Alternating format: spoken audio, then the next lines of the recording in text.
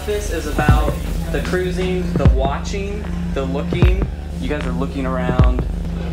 Are you comfortable with physical contact with like other dudes? Oh, don't show gay sex. Don't do that. That's the fucking devil.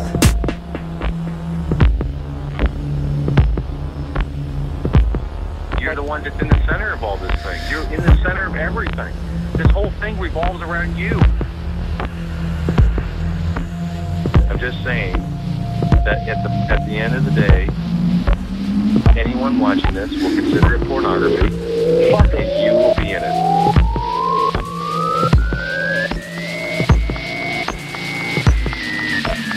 Yes, sir. Is this something that we, as the artists working on it, are going to manipulate to make a certain point, or do you just want it to be what is?